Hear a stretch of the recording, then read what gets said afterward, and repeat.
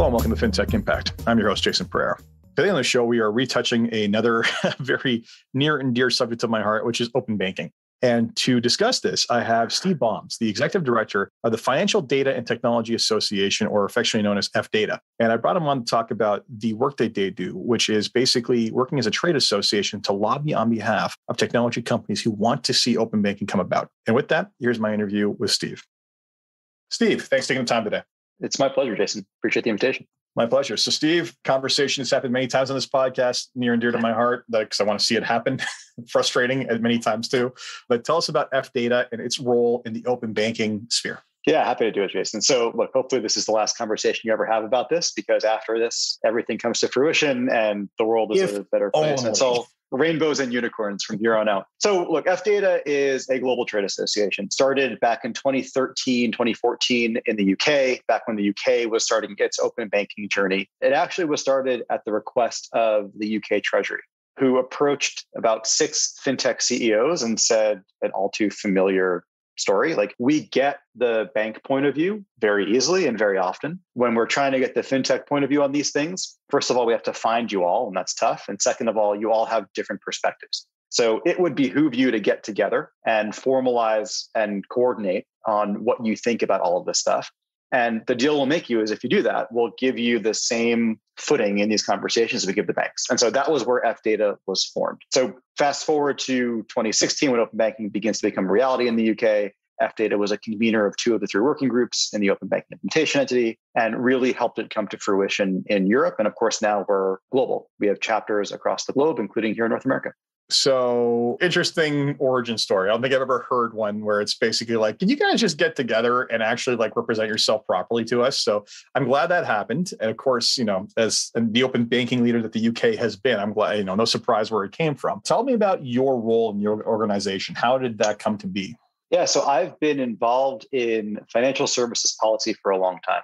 I was at a large financial institution running their policy for a little bit, and then went to the fintech sector. I was working with an aggregator called Yodlee for a little while. Oh, wow, really? No kidding. So that would be the previous guest of the show, but go on. Yeah, and so about 5 years or so ago, kind of spun off, started to do my own thing, working with a whole bunch of different fintechs on policy issues. And I'd been active in FDATA as part of Yodlee in the European context. And several of us were looking at the North American continent back in 2017 or so. And there were a number of interesting parallels, right? First and foremost, fintech tools were being used. Consumers and small businesses were using them. Second of all, policymakers were starting to focus on those tools, both the benefits, but also the potential risks to consumers. And third, the marketplace had become rife with competitive pressure. And it was getting harder and harder for access to that data with the customer's permission to be guaranteed. And so, given those similarities, we launched the North American chapter with just 4 companies back in 2017, and now we're about 3 dozen or so.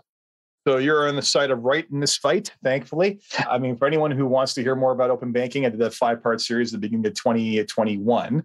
It's definitely worth going to listen to. You might come away with it a little bit despondent at the prospect, but these are the guys leading the charge on this side. So basically, the great thing about what you've done is that you guys have seen open banking initiatives, as you told me, on every continent except for what, Antarctica? Is that right? For now. Yeah, that's right. Yeah, no. So some banks stopping that from happening on Antarctica. Joking, of course. There's no banks there. The one place we don't have to worry about this. But I think it's a great opportunity for us to chat about open banking around the world, what's worked, where there's been kind of setbacks, and kind of learn from experience. I think that's really the kind of framing for this conversation I want to have. So before we get started, though, for those new to the subject, can you define open banking simply in your terms? Yes, happy to. So open banking is the digitization of financial services. It's a free and competitive marketplace for you as a consumer, you as an SME, to decide which service provider you want to provide you with the product or financial service. That service provider can be a bank or it can be a non-bank. But essentially, the core part of this is you have the right to take your financial data from point A to that service provider. And point A can be a bank that holds that data about you. It can be a fintech that holds that data about you. The open banking ecosystem is agnostic, but you should have a legal right to do that. And then as a result of being able to take that data and make it portable, getting the product or benefit of your choosing. And I've got a great kind of visual metaphor for you, Jason, which you may or may not have heard before, but it's akin to electricity. in our view, right? Like everyone has, or most people have electricity in their home. You never think about it. It's there. There's plugs in your house, and you primarily care about a handful of things. First and foremost, you care that it works and that it's usable. Second, you care that all the products that you plug in to the outlet are safe and that someone's checked to make sure that you're not going to explode when you plug it in. And third, you care that it's standardized, right? Like you want the same type of plug that uses the same voltage and the same amperage, regardless of what appliance you're using. That's it. You don't have to understand the mechanics of how that electricity is traveling from the power plant through the transformer into your house. You want to understand those three things. That's how we think about open banking. Give the consumer a technological means of taking that data from point A to point B. They don't have to understand the full mechanics of it, but certainly they can if they want to. They need to know what happens if something goes wrong and how to get that corrected. And there needs to be oversight such that regardless of who you're using to deliver that product or service, there's supervision and there's safety assured. So a longer answer maybe than you were hoping for. Fair enough. And I've had this rant on several occasions similar to explaining it, but I think sometimes what people lose in this mix is, well, why is that important, right? Like, why is it important that my data be portable? I mean, I don't understand. Just open up another account somewhere. Can you kind of like frame what the advantage to having your data be portable is to the actual average consumer? Yeah. So think about we call it a use case in our world, right? But think about any application in the financial services regime. There are some that are very familiar to folks like Mogo or Questrade or Betterment, or there are some that are smaller. The one thing that they all depend on is the ability to connect back to the data that another entity holds about you. So you could, for example, in theory, I suppose, like you could open up a PayPal account, to pick on one fintech, by mailing in paper versions of your bank account statement so that PayPal could then verify, here's where the money is coming from and going to when you transact on our platform. But in practice, no one's going to do that, right? Like the number of people who will adopt that use case by printing out statements and mailing it in is tiny.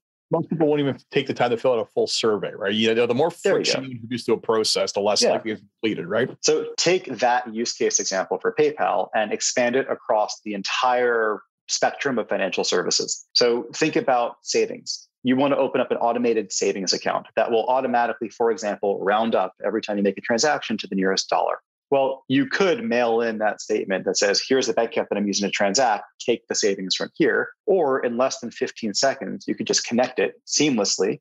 You have the app on your phone, you can manage it from your phone from that point forward. So this is really all about competition in our view. And it's all about a more inclusive, more accessible financial services system that meets you as the consumer or SME where you are, rather than it being dictated to you by a large financial institution.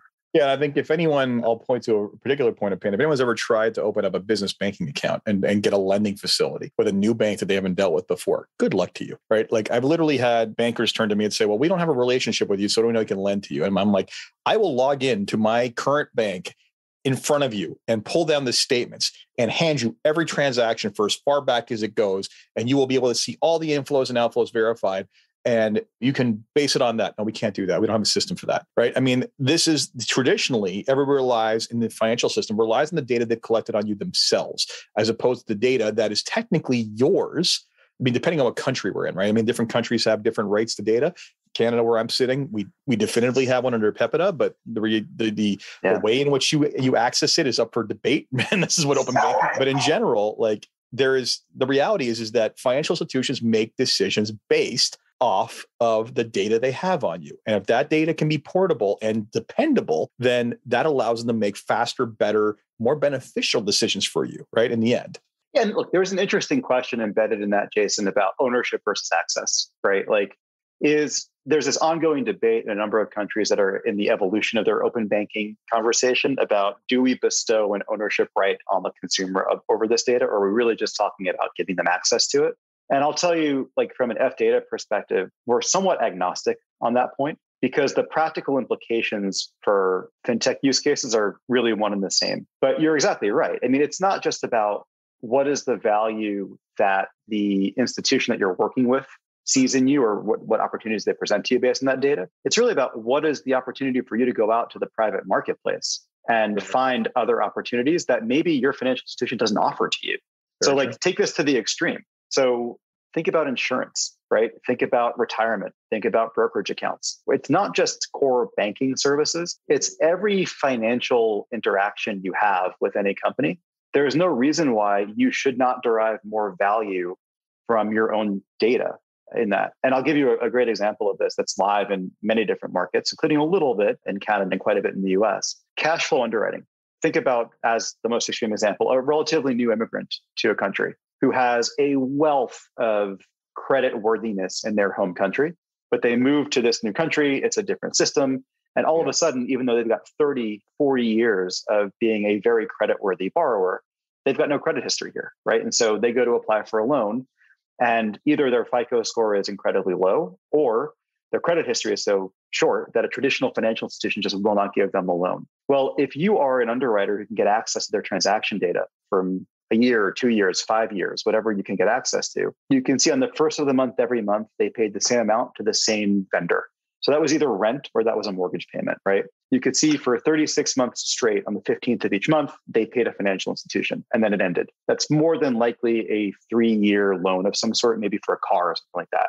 They paid their utilities on time for every month of the 5. You can begin to build a credit profile for this person. And that is then transcending this old, outdated credit bureau system that is not providing access for that person. But it does, that credit system is not reflective of their actual credit worthiness, right? And so that's one example of how access to this data can be life-changing and how the technology is there today to do this. There are companies that are doing this today, including one of our members in North America. But the inability to get access to that data, if you can't connect, in this case, the bank that person had in their old country to the underwriting use case that they want to use in the new country, then you are artificially stopping them from improving their financial well-being. 100%. And even in cases where you are well enough off or have a good enough job to get access to certain facilities, other ones are off limits, right? So for example, I have a client of mine who went to go to work in the States, very, very top level position, like making great money. And they basically went and said, okay, we want to buy a house and we want to get a credit card. And they're like, oh, well, we can totally. I mean, if you want to buy a house, get the deposit, we can totally get you a mortgage, but credit card, we're not gonna be able to do that. Right. And it's like, you would think, like, so let me get this straight. You can give me hundreds of thousands of dollars to buy a house, of course, because it's secured, but you won't extend me a credit card for $5,000. And it's because, again, they're walking out the street with no history, even though, and again, part of the mortgage is just simply because they can confirm the job, they can confirm the income, but we don't have a history on you with unsecured debt. So we don't know how things are going to go. It's pretty farcical if I was to tell you the position this person occupied, it's pretty hilarious to think a bank wouldn't give them a credit card, but it is what it is. So it's, when you think about the credit bureaus are a perfect example, because in theory, with some countries, you can port that from one country to another, but in practice, good luck to you. That is very difficult. So all right, fair enough. Let's talk about how this has been applied around the world. Okay. So what do you think, I'm not sure if you can, how openly you can speak about this, but some of the better implementations that you've seen around the world in terms of how open banking has been adopted? So look, this is an uncomfortable answer for some, but I'll be honest, like there's 2 ways that this can happen, right? And we've talked a little bit about this before. The first way is the market just says, okay, we're doing this, right? And you've got some early adopters, primarily in the financial institution world, the incumbents, who say there is value to us moving forward on this. And they drag the rest of the market with them because nobody wants to be the last man standing, right? So that's one option. The second option is that government looks at this and says, there is a real need for a more innovative, inclusive financial ecosystem. And the market is not delivering this fast enough or at all. And so we are going to require it. We're going to mandate it. And so by this date, there will begin this transition period by which consumers have this right, small businesses have this right. And we've seen both approaches contemplated globally. The one that works the best by far is the latter, the one where the government says, you're doing this, data holders, right? And third parties, you will have regulatory oversight by this point forward, and here's how this will look. At the end of the day, the market has a bunch of different concerns, right? Financial access is one of them. But shareholder value is another, right? Competitive pressure is another. In theory, government really only has one concern, which is what is the best case for our constituents and for our economy more broadly. And so our view as FDATA is the best outcome is where government says, here are the rules of the road. right? We'll have input from stakeholders, but by this date, the data belongs to the end user, or at least have the right to access it. And data holders are obligated to make that data available to third parties, so long as the consumer has given their consent and the third party has effective oversight. So that's how we see this moving. And you look at like the UK, that's how it worked in the UK, right? In Brazil, that's how the path is going in Brazil. In Mexico, as we speak right now, the Mexican Central Bank and other regulators are working to finalize implementation of the so-called fintech law, which does exactly what we're talking about. In Canada, there was, as I think you've covered, there was this advisory committee report that came out earlier this year. It basically said this, right? It said, this is not a competitive ecosystem for financial institutions, for consumers because of financial institutions. So government needs to do this. And then the last data point I'll give you, Jason, is we had the president of the United States earlier this year put out an executive order on competition. And this was one of the things he called out.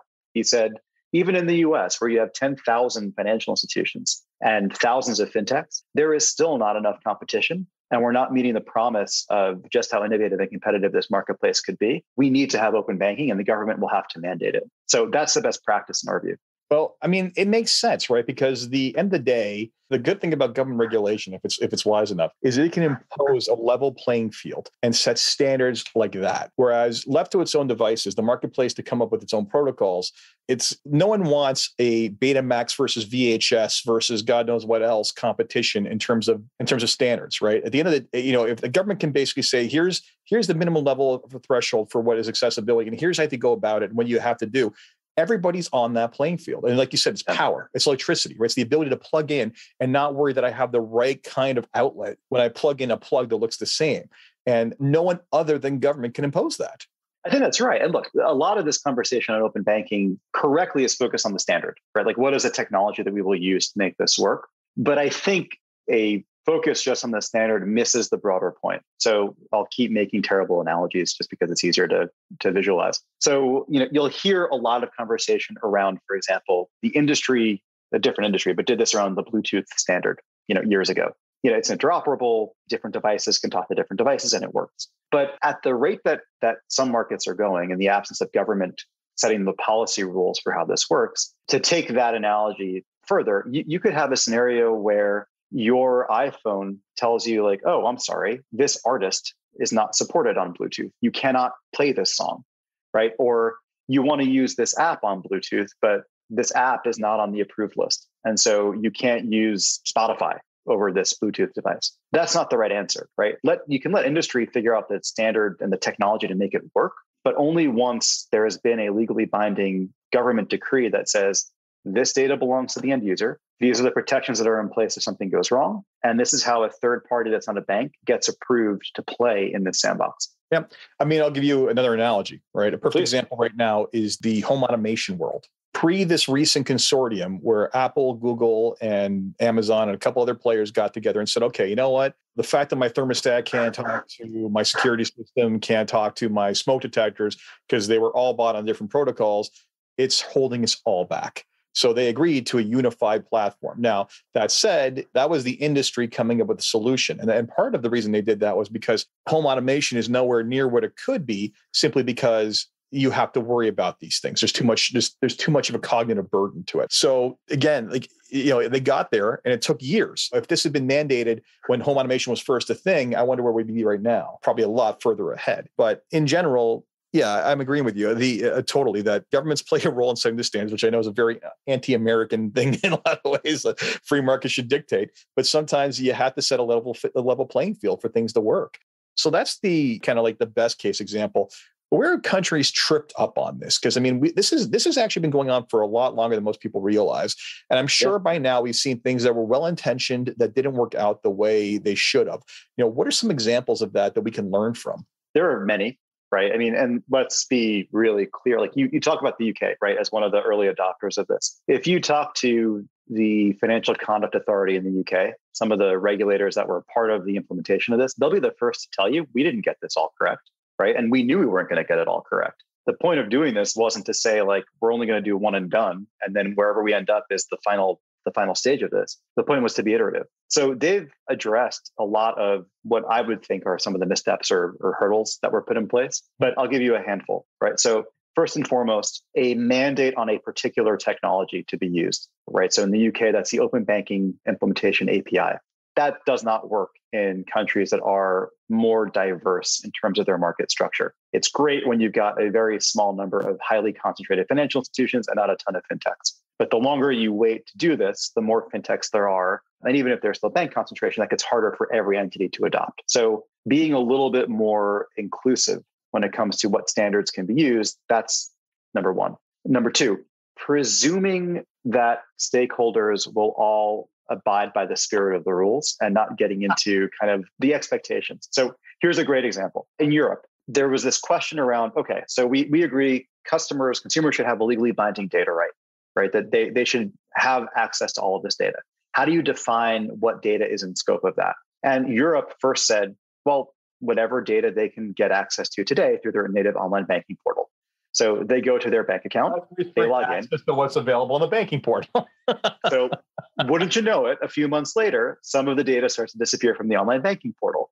And coincidence of all coincidences, that data is no longer available through the APIs that these banks are building either. So they had to go back and say, all right, now we need to become much more prescriptive on what data we expect customers are going to have access to. So that's on the broader one. Then there are some really like low-level technical ones. A big one in the UK that's being contemplated right now is the idea of how long should you allow a consumer to give these third parties access for? So originally, the UK said it should be 90 days, right? Every 90 days, you should be prompted as a user to say, I still want to use this tool. That is painful. Like if I have to have, like if I'm signed up to like a dozen services for very good reason because I choose to have literally something pop up every 90 days, like that's a recipe for failure. Totally. And you said it right. In 90 days for one use case, but let's say you're like most people and you signed up for 7 or 8 or 10, it's significantly less than 90 days that you're going to be prompted. It's going to be every 2 weeks or so, right? And then there's this other like element of this, which is not every use case is the same. So for a payment use case where you're actually transacting and moving money, you might want to be prompted more often because there is some risk potentially of somebody getting access to your account and you lose money. But for a use case that is, for example, like a geolocation-based overdraft trigger, right? Like I walk into a mall, let's say, and I get an alert through this app that says, hey, it looks like you're in a mall. You've only got $30 left in your account. If you spend more than $30, you're going to end up paying an overdraft fee. I'm not going to interact with that app very often. I might only interact with it once or twice a year, but I want it to work and I want it to be logged in and functioning when I am expecting it to work. And the risk of me losing money is significantly lower with that app than it would be on a payment initiation service. So right sizing the standards for what use case we're talking about is really, really important. And not creating hurdles through the user experience to adoption is really important too. Agreed. Yeah. I mean, I know I've heard the gripes from England before about like, yeah, you know, didn't work out the way we thought. But that's the thing about being the first one through the gate, right? You're going to be the test case and everybody else is watching you. And that's fine. But in general, I mean, I've even heard some other, specifically in the securities world, some other stories have come up that have been interesting on this podcast, including like one where all trading transactions have to be disclosed in, whatever format, whatever frequency. But they didn't dictate the format. So out of bitterness, one of the banks basically loaded it all to a text file every day. And it was just like, good luck parsing that data. And it's like, that's, it never underestimate an institution's ability to be spiteful if it's not in their best interest to be cooperative, right? So I think that's, again, this is where legislation matters and how it's drafted matters, because if not, people will find ways to, if you don't want to do it, you'll find a way to make life difficult for the person who wants you to do it. I think that's unfortunately correct. And not to oversimplify it, but at the heart of it, like this is just the digitization of a process that we've all been doing for many, many decades, right? It's the idea of you taking a shoebox filled with receipts and statements to an accountant, to a financial planner, to an insurance, whatever, right? To a lender to get the mortgage, as you were talking about before. But in today's society, there is no need for that to be that time consuming or that labor intensive, right? You should just be able to, in about a 30-second or less data flow, you should just be able to say, I want this accountant to have access to this data. And then a dashboard is automatically populated for that accountant to see in real time, okay, here's what this person made this year, here's what they spent this year. And it saves everybody time and makes it more efficient. Yeah, I mean, this is what I've often said about this situation in Canada. It's that we're not really arguing about your right to access the data so much. We're just arguing about the methodology for how you access data. And under legislation currently, we already have the right to it, but now we're basically, I may have access to it, but you're just being spiteful in the way you're giving it to me, right? So that, I'm trying to create, and I've said it before on this podcast for countless occasions, is that creating friction is not a way to win over your customers. It's a way to piss them off. And the second a better non-friction alternative is created, the more likely they are to use it. And further to our conversation when we first started, I said, to me, the future of any large bank, if they're smart enough, is to adopt the Copernican revolution of becoming a banking as a service platform as fast as humanly possible to seize that opportunity. But executives aren't rewarded for that kind of innovative thinking in banking, unfortunately, traditionally. So it is what it is. So talk to me about your role as a trade association. So basically, you're going in representing these fintechs and people in the ecosystem. What is the UK was smart enough to say, okay, we need to give the other side an equal voice. Surely, I mean, not everybody has been as welcoming, or you may have been an unknown factor to many of them. So talk to me about the different attitudes you've encountered, both at the initial stages of people really early on in the relationship or just the thinking of open banking, and then to fast forward to a mature, like we're actually starting to set standards situation.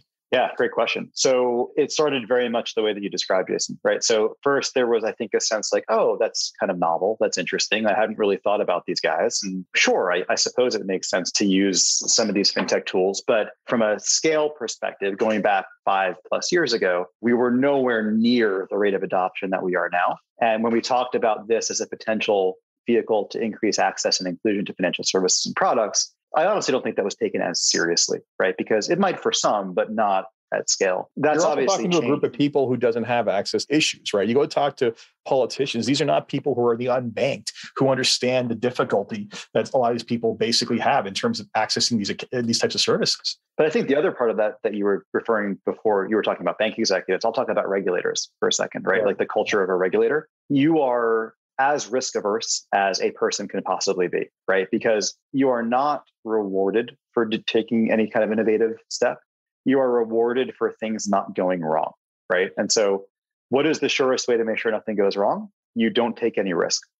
And so when you bring in a set of companies or use cases that is not regulated or supervised to the extent that a large national financial institution is, the initial reaction they have is, this is unsafe, right? There is a potential for consumer harm, and we need to protect the consumer.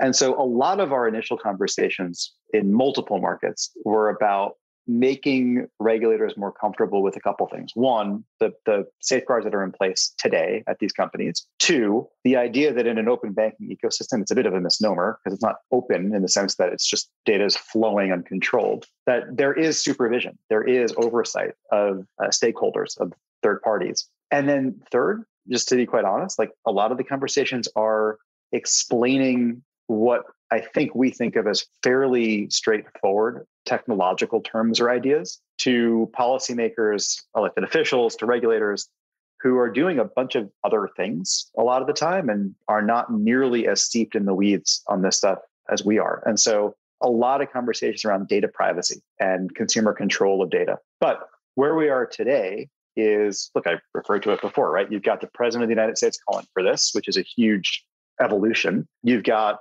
the Minister of Finance in Canada saying this is a priority. It came up in the election earlier this year as an issue that the two major parties were behind. You've got multiple countries across the globe that are now doing this. And in addition to it being contemplated as a way to lift people up into a better financial state, it's also being thought of more from a macroeconomic perspective as a more competitive stance for countries to take in an increasingly globalized world. So for example, in Canada, a lot of the conversations that our group has had with the Department of Finance has been around keeping the Canadian financial services regime competitive against Europe and the UK as they're catapulting ahead on open banking and Canada hasn't. Yeah, well, this is the challenge, right? I mean, anyone who thinks they can fully restrict access to foreign competitors is sorely mistaken. We're in the world of the internet. We do not live under the great firewall of China. And frankly, all it takes is someone in some jurisdiction that is not going to get punitively punished for doing so to start marketing to citizens within this country. And then what are you going to do about it?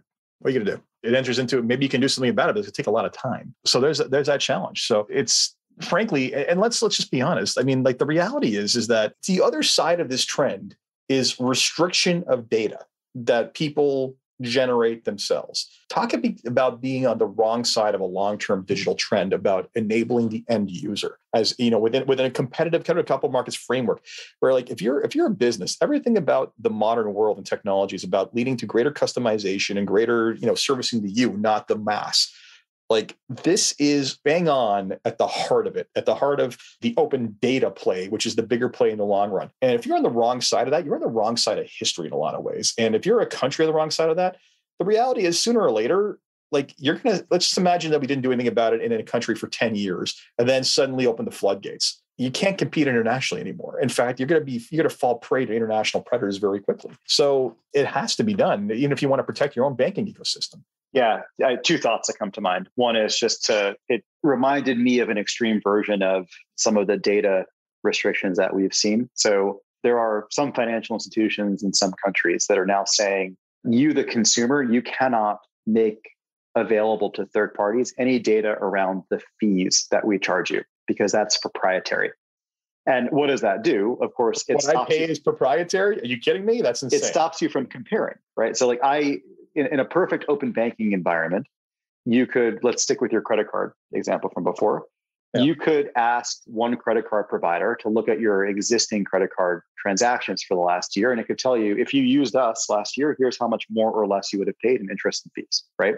You can't do that if fees are not allowed as being, made accessible to third parties. The fee comparison tool is huge in the security space, in the credit space. It's the most basic fundamental element of a free market, the ability to have the information you need to make an informed choice. But the other point that I was thinking of, Jason, as you were just chatting before, is a lot of the pushback that we're having in some markets is, well, if we do open banking, big tech is going to come in and nobody wants Facebook Bank or Google Insurance, right?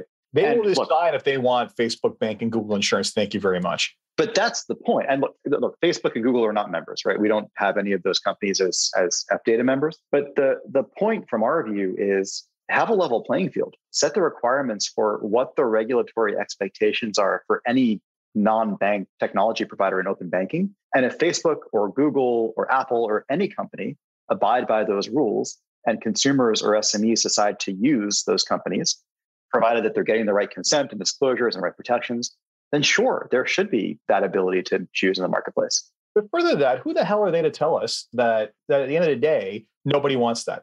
You know what? If they come out with it and people don't adopt it, that is people voting with their wallets. To assume that because you're an incumbent, that people have voted with their wallets, that they want you to be permanently in charge is, there's such a negative, there's no positive connotation to that level of hubris.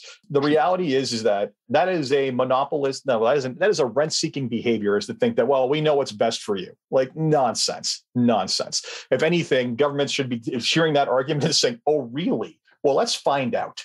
Yeah, that's right. And I suppose the obvious response to that is, if you don't think that people need it, then why not make the data available, right? Yeah. I mean, and this is an argument coming, and just to be clear, in my position, I don't think there's a worse company in the world than than Facebook, in terms of like how poorly they've treated our privacy. So I'm not exactly eager to hand over anything to them, but at the same time, I still respect the fact that they should be granted the same opportunities as anyone else. That's besides the point. So I'm glad we took the time to chat about this, and this is going along for a good reason. Open banking conversations typically do. But before we wrap up, there's 3 questions I ask everyone that I want to ask you, sure. Steve. I'm sure we get them in. The first one is, if you had one wish for something can change in your organization or the industry as a whole, what would it be? Legally binding data right becoming the law of the land in all major developed countries. I take a sigh of relief, because it's just like, how is that not a thing? How is something that I create, that I have access to, not mine? And I think Italy's enshrined that into law. I believe that it's like literally, any data you create is yours, as it should be. And think about the opposite position of that. There's entire multinational massive corporations like Google and Facebook who are built off monetizing our data, yet somehow we don't have that ability. That is nonsense. Second question I have for you. What's been the biggest challenge that you've encountered thus far in getting FDATA to where it is today? So look, we work with small companies, right? And the number one obstacle we face is small companies saying, I'm trying to build something. Why should I take my time and resources and devote it to talking to regulators or policymakers?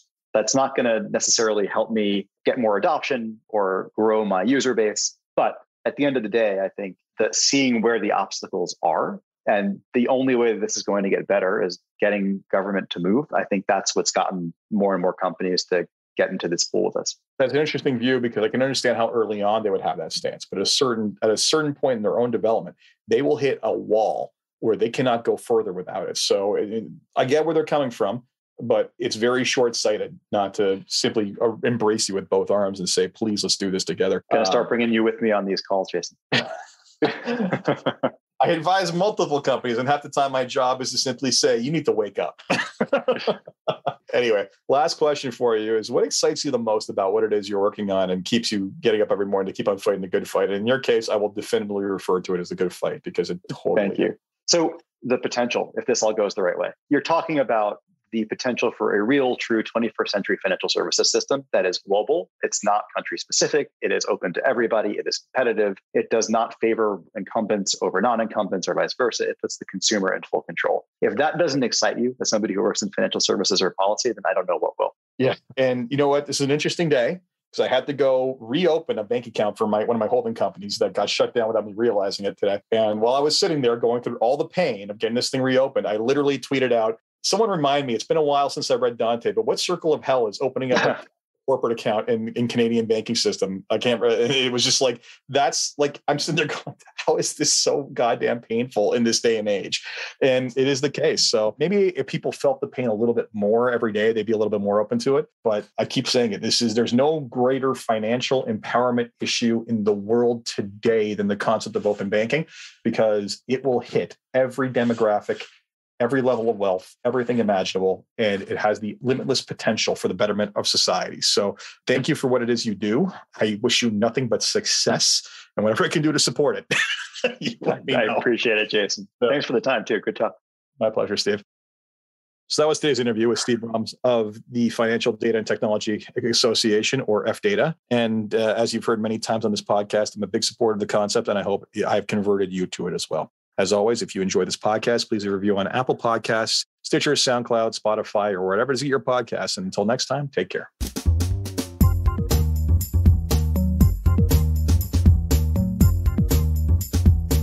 This podcast was brought to you by Woodgate Financial, an award-winning financial planning firm catering to high net worth individuals and their families. To learn more, go to woodgate.com. You can subscribe to this podcast on iTunes, Stitcher, and Google Play, or find more episodes at jasonpereira.com.